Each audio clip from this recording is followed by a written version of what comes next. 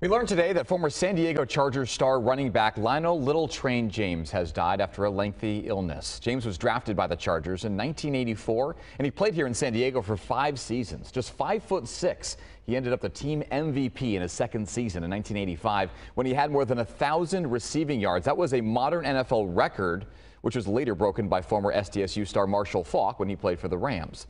James also had an NFL record of more than 2,500 total yards that year, leading the Chargers in rushing, receiving, kickoff, and punt return yards.